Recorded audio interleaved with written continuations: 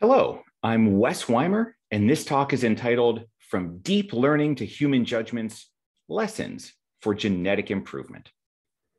And over the course of the next 45 minutes, I'm going to be talking about what I think is a fairly interesting new subject and one that I hope will spark a bit of discussion.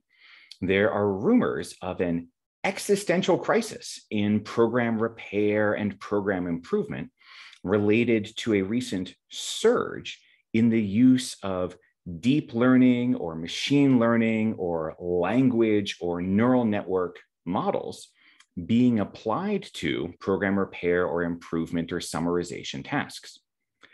This talk is going to provide a gentle introduction to those topics, some of their advantages and some of the concerns we have associated with them.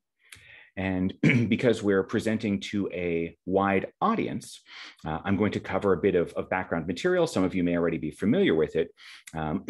If you are, I'm hoping that in the chat or the subsequent discussion, feel free to just comment on something that would benefit from additional elaboration. I think we'd really benefit from a vigorous discussion here. I'm going to start by providing a summary of some of the recent advances, focusing on some of the better known techniques based on generative pre-trained transformers. And then I'm going to talk about a number of concerns that researchers and practitioners in the community have raised, including things like the potentially exclusionary cost of training, the challenges associated with generating truly novel code using these approaches, the very problem statement or sort of situation in which these techniques are applied, and then a potential mismatch in how we evaluate these techniques across disciplines and how we talk about whether or not they're succeeding. After that, I'm going to make some recommendations for things we could do differently, either on the research side, maybe including some additional human studies with deception or eye tracking, or some algorithmic changes, maybe involving grammars or fault localization. Maybe also things we can do as a community, how we treat certain topics in program committee meetings or on panels. At the end, I'll talk a bit about some of the recent industrial deployments of program repair and improvement, and look at some of the commonalities they have and how that might focus our collective research efforts on activities that are most likely to have an impact in the real world. So to get started, there's been an increasing use of techniques that were traditionally associated with artificial intelligence and machine learning, and even natural language processing. Things like neural networks or language models or machine translation approaches being applied to program repair and improvement and summarization and testing sorts of problems. And as a result, researchers from other non-AI backgrounds, maybe the ones we might be familiar with in this audience, evolutionary computing, software engineering, programming languages, have expressed significant concerns. And I've heard from people serving on program committees, people who are co-authors with me on papers, as well as non-collaborators, people from multiple countries, that this is something that's been on their minds. PC members, for example, might suggest, oh, if you've been on the program committee for a recent venue, you might have been given, half a dozen or a dozen of these machine learning meets program repair papers and asked to sort of evaluate them. And a common sentiment, rephrased here informally, but not exaggerated too much, is a concern that these AI techniques will descend upon us like a plague of locusts, that they'll sort of, eat all of the nearby food and convince everyone, program committees, grant managers, that genetic improvement, program repair, these are just other problems that can be defeated by the well-studied hammer of AI and machine learning and neural networks, and that after having sort of demonstrated some success, they will move on to a new problem domain, unfortunately leaving the field fallow after that. And that's a bit hyperbolic, or that's concerning, but that is the sort of sentiment I've heard expressed from people at conferences or in private communication. And so when faced with this sort of fear, uncertainty, and doubt, I think it's important to separate out sort of natural human reactionary resistance to change versus a more nuanced critique. And if we've been doing something one particular way for a long time and someone suggests a revolutionary change to it, it is perhaps human nature to be resistant. We should strive not to be, but it's perhaps understandable. But we want to separate out that notion from legitimate concerns with these approaches. For example, if these deep learning neural network language model approaches really do entirely solve our problems, then we should be happy about that, even if that means that some of our techniques are obviated, if they become yesterday's news. But that encourages us to consider the question, do these new techniques actually entirely solve the problem we've been thinking about? And there are a number of common critiques that I want to bring up and delve into in more detail. One relates to the problem formulation itself.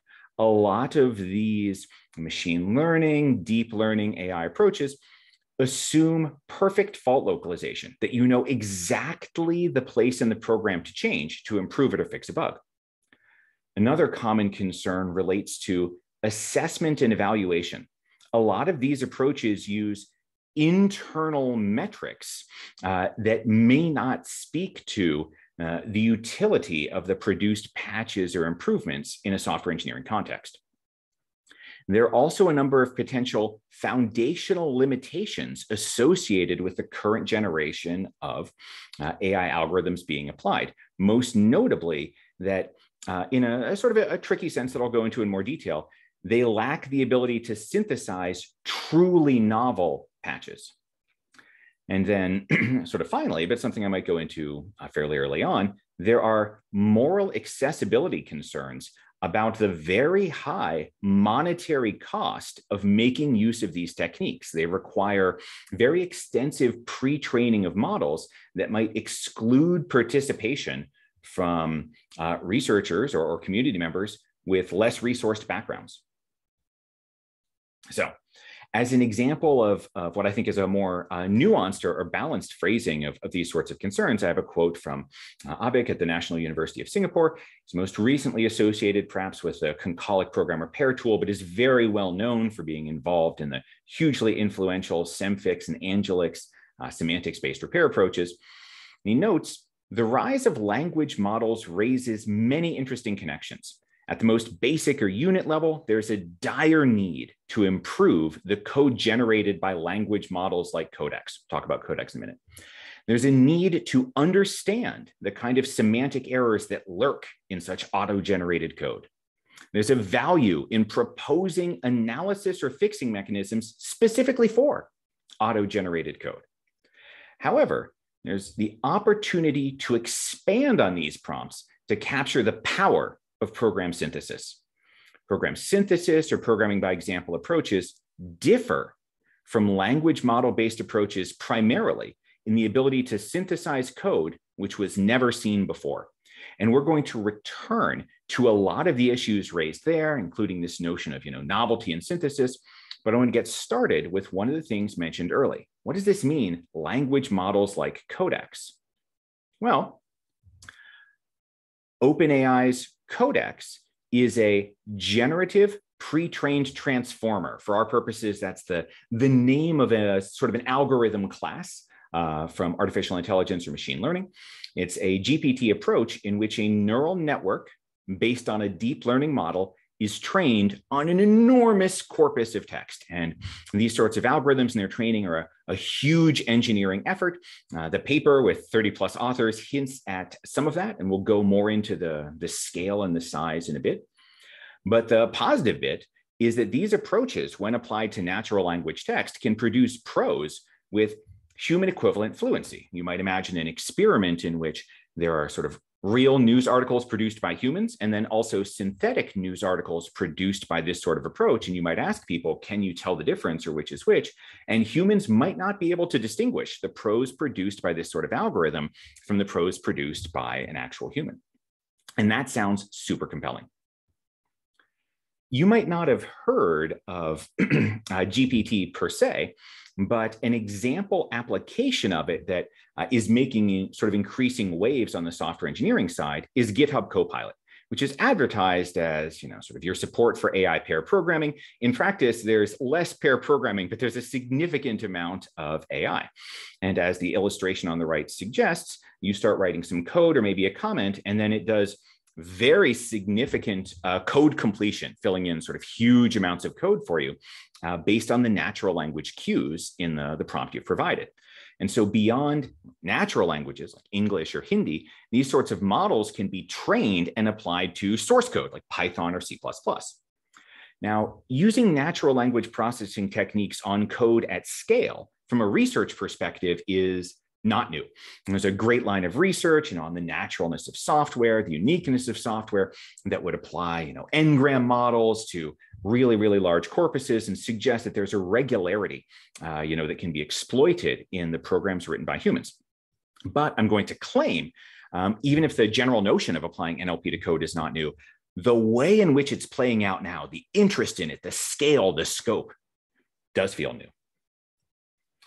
And so one example of that is the transcoder technique from Facebook AI Research. It uses one of these machine learning, artificial intelligence transformer approaches and encoder-decoder architecture to translate source code between languages. You give it a program in Python, it will give you back a program in C++ that does the same thing.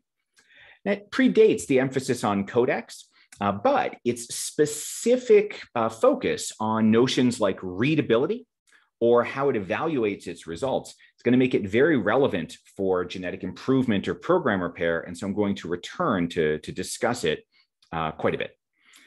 But initially, it might seem like, I don't know, is this relevant? This is a genetic improvement workshop. Why are you talking about language translation? But it turns out that we now have all of the building blocks to apply this sort of thing directly to program repair or program improvement. One good example of this is the very popular Coconut project and paper that uses AI and deep learning, but views program repair as a translation problem from buggy to correct source code. You can see this as early as the keywords in their paper: automated program repair, deep learning, neural machine translation, AI. And they sort of say this very directly, that APR can be seen as translation from a buggy to correct source code, and therefore it's an opportunity to apply neural machine translation. And it posts very strong results, fixing over 500 bugs, including over 300 not fixed by 27 other baseline techniques across 4 different languages. And papers like Coconut, I think, really caught the attention of a lot of people in the community. Like, this is a really cool result. Could I get in on that? Should we be using some of these techniques? Let's learn more about that. Unfortunately, there are a number of concerns with using these sorts of language-based models in practice, and I want to go through a few of them in turn. One of them, this is sort of more neutral, but it's going to end up being an issue, is that in these approaches, the training is critical to their success. Training large models from big data sets really matters. And the original GPT paper, the sort of AI and machine learning papers, are not shy about this.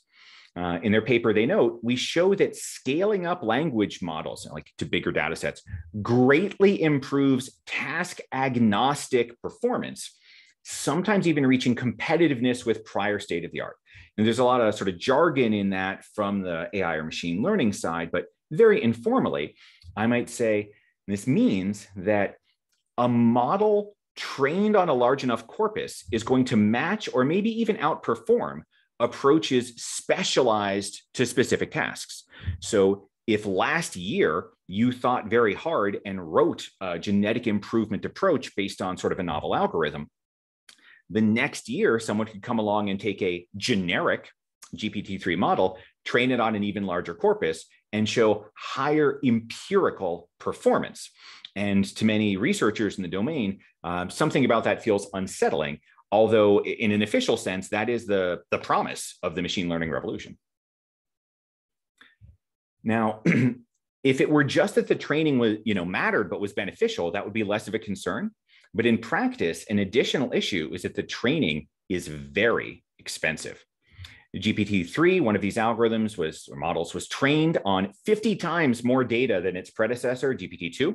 600 gigabytes, resulting in a model with 175 billion parameters. That's not the sort of thing you're going to be doing on a local laptop. GPT-J was trained on an even larger 800 gigabyte data set. GitHub is a little coy about exactly what Copilot was trained on, or at least I wasn't able to find it.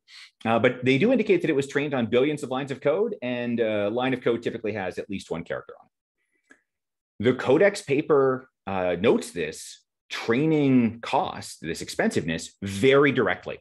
First, Codex is not sample efficient to train. The original training of GPT-3 consumed hundreds of petaflops second days of compute time. Now that's a sort of a complicated phrasing, but you can imagine you could measure the speed of a computer in millions of instructions per second or petaflops per second. And then if you're buying time on a cloud computing resource like Amazon AWS, if you have one of those computers running for a day, that's 1 computer petaflop second per day. And so what they're suggesting is that it's taking, hundreds of days of very fast, computer time that they had to rent in the cloud. And they say fine tuning it to create, a slightly better model consumed a similar amount of compute time. And they even note in their paper, this was important enough for them to bring up, that the training was performed on a platform that purchases carbon credits to offset the cost to the environment of the electricity required just to train this model. And so at the level of this paper, they're saying this is a big scientific and engineering advance, but at the same time, there's a legitimate cost to our shared planet just to produce this sort of training. Right? Newer data sets, C4 as an example, are even larger, with the maintainers basically directly recommending that you more or less have to use distributed cloud servers to make use of them. This is not the sort of thing you're going to do with 1 or 2 computers locally. And so as a result, many researchers are morally concerned about the training costs required to use these techniques going forward. Remember, a lot of these advances are essentially within the last 2 years, and already we're seeing this, scaling, this increase in training sizes. There are a number of concerns in general to large AI. For example, there are fairness in AI concerns we may have heard about when AI was applied to, for example, hiring models or to natural language. Does it treat all races and genders equally or with respect, that sort of thing. But I'm going to leave aside those fairness in AI or environmental concerns, even though they're potentially quite real, and just focus on the sort of argument that I've heard from practitioners in our community. And so here's my informal summary. We've seen that a generic model trained on a large corpus is going to outperform last year's specialized prior research. Training sizes have been increasing dramatically even within the last 2 years. And then one aspect of our community is that modern peer review has a de facto requirement, even if it's not officially required, in practice it's required, that in order to get published, you typically have to show an improvement over some baseline, over the previous state of the art. It would be really hard to get a paper published that was 10% worse than the previous year.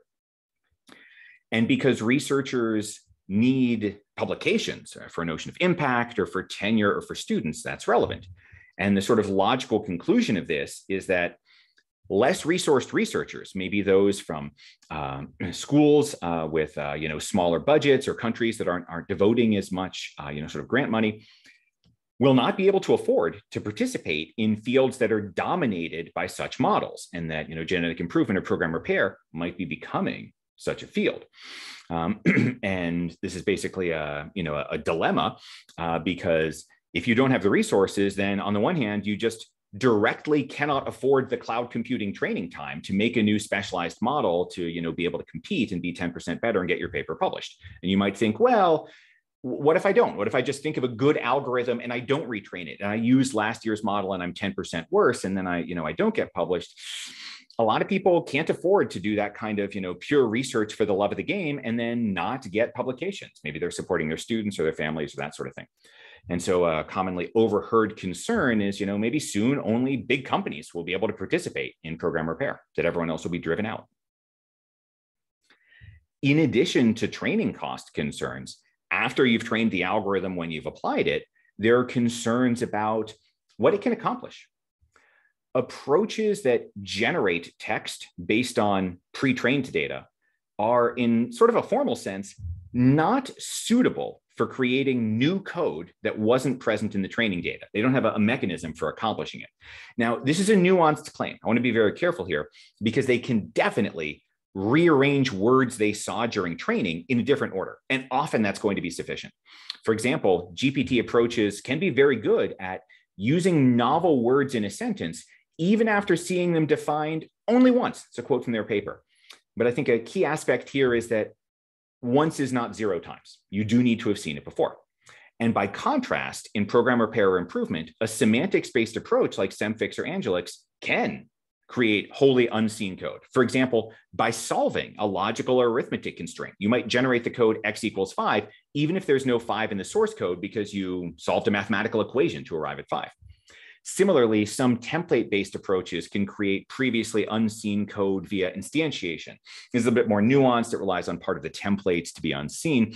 But the upshot is that program repair approaches are potentially well-positioned to produce wholly novel code. And there's sort of a formal sense in which a lot of these language models cannot. Right? Now, the impact of this is uncertain. One view is that it may not matter in practice. Coconut, if maybe it was based on these, was really successful. There's some other views, though, where people have looked at historical corpuses or check-ins to GitHub or that sort of thing and asked, do all of the words we need to construct new patches, are they already there in the past? And one of these by Martin Monperu and others found that about 50% of commits are composed entirely of previously existing tokens. And that would put about a 50% upper bound on the patches that could be produced by these machine learning approaches, because the others would require some new number or new variable or whatnot that wasn't previously seen. In addition, there are concerns about the way the problem is formulated. In natural language processing settings, the problem is often to produce text that comes next. Given these first X tokens, a prefix, what should the next Y tokens be? And there are other problem formulations like translate these X tokens from language A into language B. But this does admit a very natural sort of cast of the problem or the solution into program repair or improvement. It's natural, but there's a question of whether we should be using it. And informally, it goes like this. Find exactly where the bug is in your program, delete the buggy tokens, and then give the algorithm all of the previous tokens in the program before the bug and ask what new code should be placed right here. And this is in some sense isomorphic to assuming perfect fault localization, that you know exactly where the defect is, you remove the defect and say, what's the code that should go here? In practice, fault localization is a tricky problem that's studied on its own, and it's difficult in many program repair and improvement contexts. For example, some security bugs like cross-site scripting or SQL code injection aren't good fits for statistical fault localization because you visit the same line. It just varies based on the data and the payload. A lot of multi-threaded bugs aren't necessarily a good fit for fault localization models. Multi-threading is always a challenge. And there are some entire domains like Verilog circuit designs where the execution model means that spectrum-based fault localization in some sense doesn't apply. So how is this played out in practice? Well, the Coconut paper mentioned from before describes using perfect fault localization to admit a fair comparison between generate and validate techniques. That's shown on the right. This is a preferred way to evaluate GNV approaches. It enables a fair assessment of APR techniques independent of the fault localization approach used. And I actually think that per se, like as written, that argument is quite reasonable. The issue is more that the sort of transitive argument, or maybe how it's sort of misapplied, can be tricky or nuanced. And so that paper says, according to recent work, this is the preferred way to do it. Reference 49 there is this other paper I have listed here that calls out that its findings about fault localization only apply to template-based tools, and that approaches based on other algorithms like constraint-based tools like ACS or NOPAL were not equally sensitive. You can see this at the bottom. We delimitate the validity to template-based repair tools. Other tools, constraint-based ones, wouldn't fit. And at least to me, it remains a question of whether these sort of language model GPT approaches, would they be impacted more or less by saying we're going to be using perfect fault localization? We're implicitly throwing them in with generate and validate approaches. Is that algorithmically justified? after candidate patches are produced, there's a question of how they're evaluated. And in natural language processing domains, there are a number of other metrics that are used commonly in the same way that maybe in software engineering would use a metric like statement coverage. One of these, the Rouge metric, looks at the overlap of sequences of words between the reference answer, the gold standard, the human oracle, and the output produced by your algorithm. There's also the Blue metric that uses sequence precision and often sort of a brevity heuristic, again, between a reference sentence and output sentences. There are other information theoretic notions like perplexity, which relates to probability distributions and predictions, but very informally explains something like, is this word common or expected here? And it's also relatively frequent to just look for an exact match between the ground truth and the answer produced by your tool.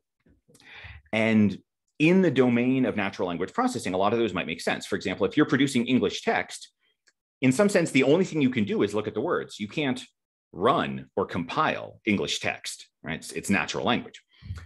But even given that, metrics like Rouge are syntactic, not semantic. Now, that makes them easy to compute, but it also means they might miss information. In the natural language side, this means they don't handle synonyms or meaning. We're going to see what it means for software in a minute. But just as an example, and I realize all of these are sort of contrived, you can pick on any metric, but if there are two sort of correct human answers for a description, like the cat is on the mat or there is a cat on the mat, if one candidate answer produced by an algorithm is there's a cat on the mat, the blue score might be 100%. But another candidate produced by an algorithm, Matt, the cat is on a there, also receives a blue score of 100%. The algorithm is going to think it is just as good because things like structure, ordering, synonyms, meaning aren't incorporated. Now, I want to be really clear. Natural language processing metrics may be entirely appropriate in many situations. For example, if you're just within AI or natural language processing or whatnot, and you're comparing algorithmic advances between models.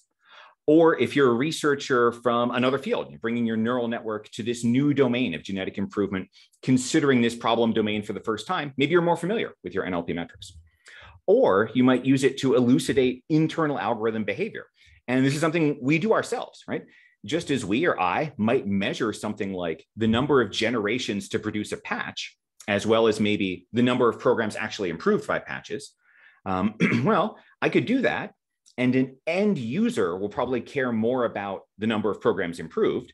But we as researchers might use information about, population or generation or that sort of thing to guide internal decisions or study convergence or look at how an algorithm is working.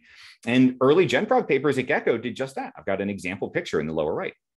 The danger here is that if we're not as familiar with these metrics, if we're applying them in a new domain, it might be tempting to say, oh, X uses fewer generations than Y. X has a higher blue score than Y, so X is better than Y.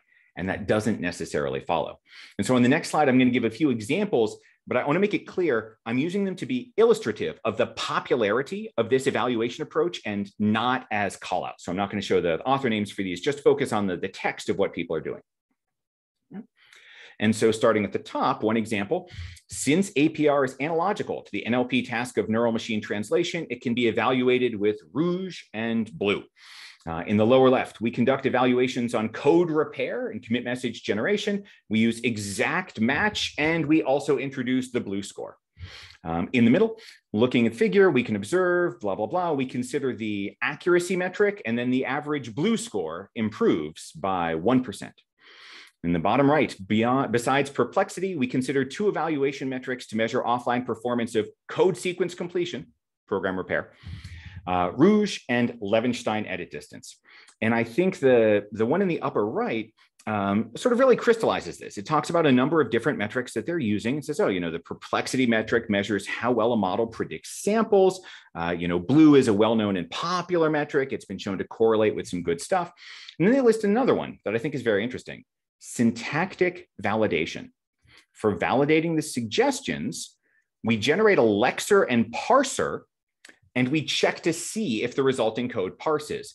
And this is the interesting bit, because all the previous approaches, with maybe one exception that I've been talking about, don't do this. They're not looking to see if the code compiles, much less if the code runs, much less if it passes the test cases. So can you do program repair and improvement without tests? A number of papers have reported on it. And by contrast, one of the first papers to use such models, but to also consider running the resulting code against tests, was the Facebook transcoder work that I mentioned earlier. That was just 2 years ago. And I want to draw your attention to the bottom half of the paragraph, where they say, instead, we introduce a new metric, the computational accuracy, that evaluates whether the hypothesis function generates the same outputs as a reference when given the same inputs. This is testing. Does your output, like the Oracle comparator model, does the output you produced compare against the correct answer? We introduce a new metric, testing, a new metric, 2020. But from the language model perspective, tests really are novel and uncommon. Remember, if a lot of these algorithms were developed for natural language processing, you can't run English in the same way that you can run Java or Python. And so, this really is kind of an out-of-the-box approach from their perspective. But from our perspective, the concern may be that a lot of the papers being published aren't even using syntax or compilation checks, much less testing agreement, much less something like satisfies invariance. So what happens when you do use these tests? Well, while transcoder is officially a different problem, it's translation, it's not repair or improvements, this is kind of an apples to oranges comparison. When they do this, their computational accuracy is about 25 to 75%. That is what fraction of their sort of translations or patches pass the test cases. And that's a bit more like what we see from non-GPT program repair, and a little less like the sort of hype we might be hearing in the hallways. I think there's a relevant lens from sort of criticism of science that may help us understand what's going on, at least to me. Construct validity is the appropriateness of inferences made on the basis of observations or measurements, test scores, metrics, and specifically, whether a test can be considered to reflect what it's intended to do. Now, that may sound super abstract, but in this context, informally, this is asking us, are you measuring what you say you're measuring? For example, suppose I conduct a human study in which I show participants snippets of code and then ask them comprehension questions. I measure their times and accuracies, and I start making inferences about what makes a code snippet more or less readable. That seems really tempting, but a threat associated with construct validity relates to whether I'm actually measuring purely just readability, or maybe something else like complexity as well. And it's not bad to study complexity or readability, but the danger is that if I say I'm studying one, but my results actually relate somewhat to the other. There's an old joke that sometimes suggests that the United Kingdom and the United States are two countries divided by a common language. And we may be seeing a lot of claims in papers coming from our friends in natural language processing and AI that suggest that approach X is better than approach Y at a program repair task. And I think that the challenge here is that better than to one group of people may mean produces token sequences yielding a higher Rouge score with respect to a reference, and to another community might mean produces more patches that pass all test cases. Similarly, program repair task to one group of people might mean given a program prefix and perfect fault localization and a large trained model, produce a patch using previously seen code. And to another group, it might mean, given a program and test cases, produce a patch that possibly uses new code. And I'm intentionally making those tasks sound, very different, but to some degree, that's the point, this miscommunication. Informally, one anxiety making the rounds in our community is that program committees or grant panels may be too inundated to make these distinctions or keep them in mind, and may thus mistakenly conclude that a claim in an NLP or an AI paper that says we're better, that claim is actually about better by definition one, but it may be read in our community as a claim about better with respect to definition two, and we don't want that sort of misunderstanding. So, what do I recommend for our community going forward, since that was a lot of, sort of concerns. Well, as one example from our group, we have looked at these sorts of, encoder decoder models. Many researchers, including many here, have, and we evaluated a state-of-the-art example of such a model. But in addition to considering metrics like Blue and Rouge, looked at a human study of 45 professionals and students, and we found that metrics like Blue didn't necessarily match human intuition. In the example on the right, the human summary for a method is that this method sorts the specified range of the receiver into ascending numerical order. But the machine-produced summary is sorts the receiver according to the order of the order by the. It's not necessarily bad. It does have the sorting and it does have the receiver and it mentions, order, but it doesn't mention specified range or ascending numerical. So it's missing a lot of the information. But it has a moderately high score by the Blue metric. And we found that when we actually gave these summaries to people and asked them to complete an end-to-end task, like do some software engineering on this program, that participants performed better in a statistically significant manner using human written summaries versus state-of-the-art machine-generated summaries. And more relevant for this discussion, that participants' performance showed no correlation with the Blue or Rouge scores often used to assess quality of machine-generated summaries, right? And this is this recurring theme that these may be reasonable metrics for kind of an internal algorithmic consideration, but they don't necessarily mean what practitioners in our community would expect them to mean. So if we're considering human studies, I think one challenge in comparative human studies is that if we're very excited about a new, AI or natural language processing or deep learning approach, there's the danger of bias if our participants can tell that. One challenge in comparative human studies is that non-anonymized presentations result in this sort of bias. One of my favorite papers on this, A Cautionary Tale, is Nikki Dell's sort of classic Yours is Better, in which she shows two actually identical artifacts, like a video player and the same video player, but claims that she wrote one of them when in fact they were, sort of both exactly the same. And hundreds of human participants said, we think yours is better, even though, again, objectively, they were exactly the same. And so one way to get around this is to make sure that your study is as anonymized as possible. And it may be worth going as far as to employ deception. Not just not saying anything about a patch, but having an experimentally controlled condition in which the same candidate patch is to some humans described as being written by a human and to others described as being written by a machine, and sort of vice versa. And then if you collect enough sort of measurements or information about this in a statistical manner, you can tease apart provenance, the perceived author, from the quality assessment.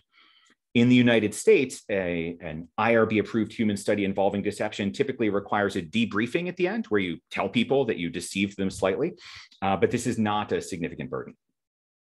An alternative approach is to employ real-world end-to-end contexts, not just, do you think this patch is readable, but some of the work by Martin Monperu and others on, making repair bots that interact directly with GitHub and file pull requests, and then if a maintainer is accepting a pull request, in some sense, they're putting their money where their mouth is. That's a real rubber meets the road assessment, where even if there is some sort of bias, for tools or whatnot, that's typically not going to convince, or we believe that's typically not going to convince some outside maintainer to accept a patch unless it's actually correct. In addition, with human studies, I think there are additional modalities of information we can use. Eye tracking is becoming increasingly common as a kind of an add-on to human studies. One reason is that the equipment is relatively inexpensive. You can buy an eye tracking camera for about the same cost as one more computer for your lab. Especially compared to medical imaging, it is quite cheap. And it can often detect where attention is being paid by a participant at the level of individual words or syntax. And that's potentially super important because we've seen that these, deep learning or AI or natural language processing models may produce, out of order wordings or, may not treat words the same way we'd expect with respect to synonyms. It also provides a validated way of assessing cognitive load via pupil dilation. I regret I don't have time to go into that here, but then that can be important for assessing the difficulty or effort associated with consuming the output of a tool. We're going to see in a bit that there's there's going to be an industrial focus on simplicity. And so as deep learning models produce code or text and natural language processing metrics might ignore semantics, measuring where humans pay attention becomes very, very relevant. And I'm going to claim that this practical guide to conducting eye tracking studies in software engineering in the upper right is a great place to start, and that it's not particularly difficult to go from that to, the next paper shows applying that during a bug fixing task. And then the third paper at the bottom shows, evaluating candidate patches fairly directly with eye tracking. Another recommendation I might make would be to think about the algorithms that we're working on. In our code summarization work, we used an encoder plus a decoder plus an additional encoder for the abstract syntax tree model to incorporate program structure, not just a sequence of tokens. That sort of AST inclusive approach, right? That may form a natural bridge to some of the prize-winning grammar-based GP work we've seen from Bill and Justina and Mark and others, many of whom are perhaps in the audience now, that may have been quite popular a number of years ago and then might not have been as popular recently. There may be a resurgence for that if it links up to these natural language processing approaches. I also claim that we need algorithms to take the output of these deep learning models, like something produced by GitHub Copilot, and improve it.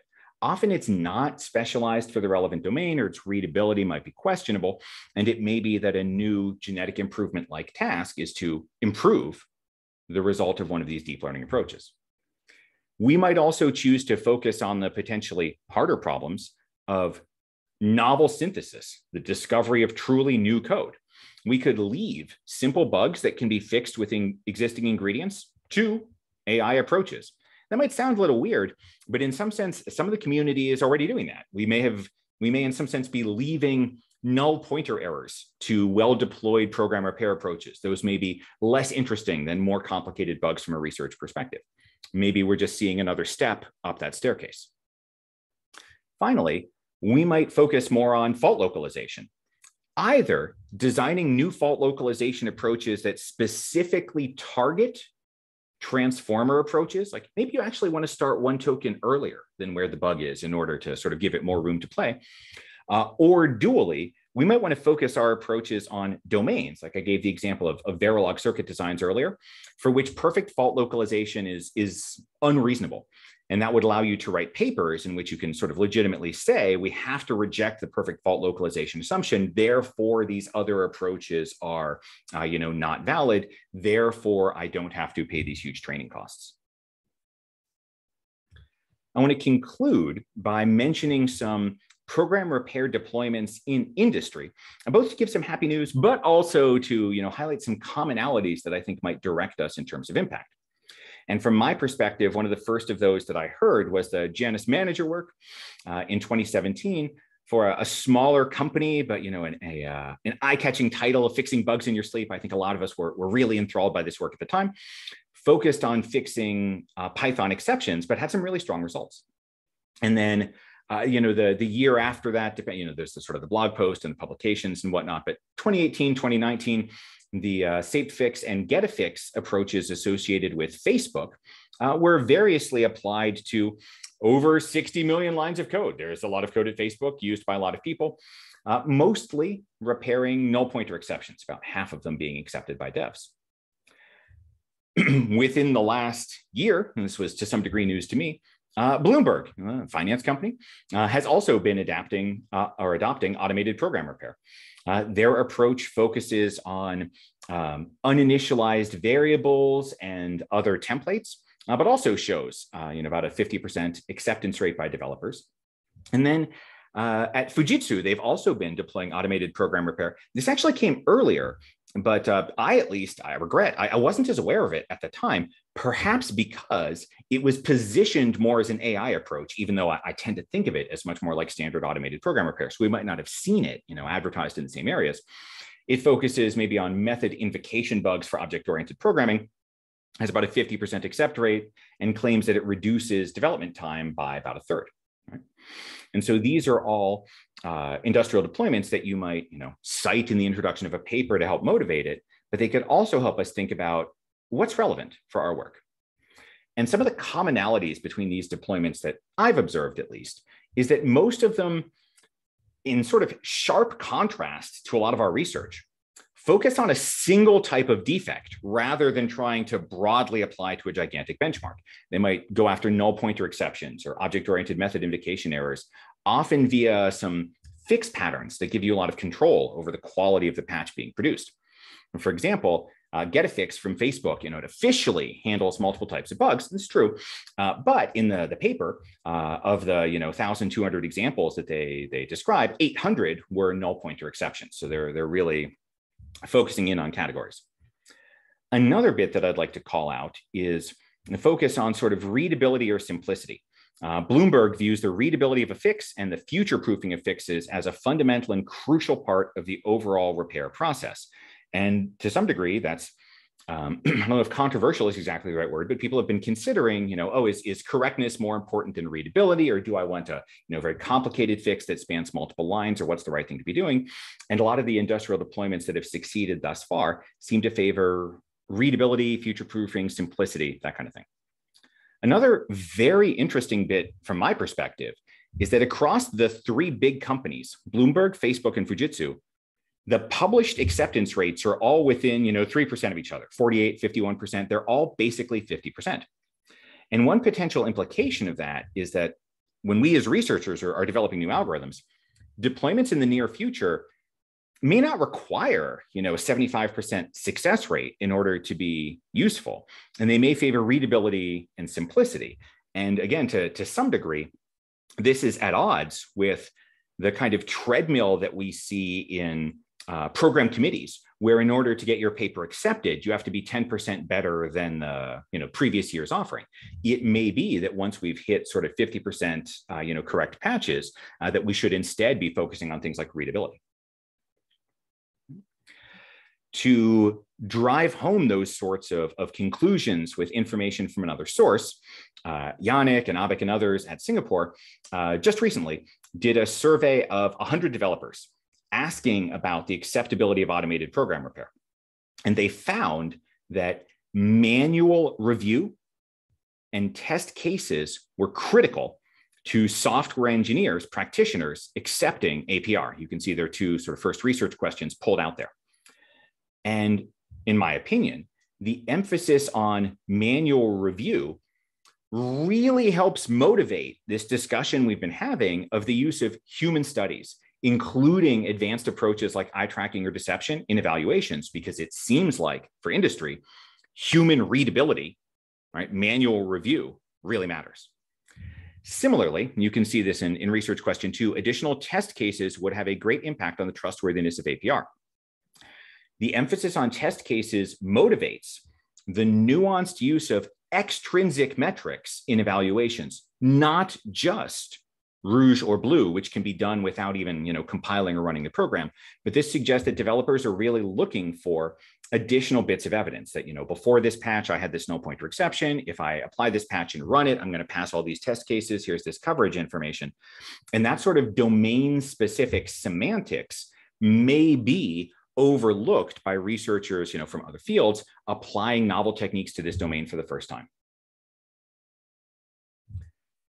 So in summary, the application of neural network, deep learning, language models to program improvement, code completion, code summarization, program repair tasks has surged, especially within the last 2 years. And you may have heard of techniques or deployments like Codex or GitHub Copilot, GPT, Transcoder. Those are all very popular examples. As popular as they are, concerns and challenges abound, especially in their application to sort of software engineering in general, but notions like program repair or improvement in particular. The training costs required to specialize these models may be exclusionary, may result in a field in which a lot of researchers are priced out. The ability of these algorithms to synthesize truly novel code remains uncertain, and there's some reason to believe that current generation approaches sort of foundationally cannot. They often make an assumption of perfect fault localization, and that may or may not be applicable either for the real world or for certain domains. it may also confuse how we do evaluations between techniques. Speaking of which, a lot of the intrinsic metrics used in those evaluations, like rouge or blue, omit semantics, such as running the program, that are very important in our domain into the adoption of program repair, and sort of call into question what it means when various papers report success, but mean by a success different things. Informally in the community, there's a fear that we may misinterpret results, that if enough papers say, we're just 20% better, you may miss the footnote where it says by the rouge metric. At the same time, opportunities exist. There are things we could do differently. For example, how we conduct peer review. Maybe we want to be more accepting of submissions that claim algorithmic novelty, even if they don't necessarily have the empirical results, even if they're not 10% better than the previous year. We may want to focus a bit more on the clarity of our communication when we're doing evaluations, what we say, what we mean by our metrics, what the problem statement is. We may want to focus more on human studies, including the use of relatively advanced techniques like eye tracking or deception, in order to get a handle on how humans are interpreting the code we're producing. And even if it seems like these neural network deep learning approaches based on language models get sort of higher performance, I think there are a number of areas, including maybe the incorporation of successful grammar-based techniques, a focus on bugs that require truly novel code, addressing the fault localization assumption, where algorithmic advances would really benefit from our domain knowledge, where we are well positioned to continue to contribute. In real-world deployments and in associated surveys, we see a focus on simplicity, on humans reading patches, on tests, and on trust. And I'll conclude by suggesting that I think there's been a lot of sort of fear and uncertainty, at least that I've heard in the community, about the rise or the surge in these approaches. And that may have misdirected some of our recent attention to competing with them, with respect to certain metrics, away from the sorts of things that end users really care about. And I do think that the sort of domain-specific knowledge that we have about the structure of the problem, even something as simple as running the program on test cases, is really going to position us well to contribute to program repair and improvement going forward. Thank you all for your time.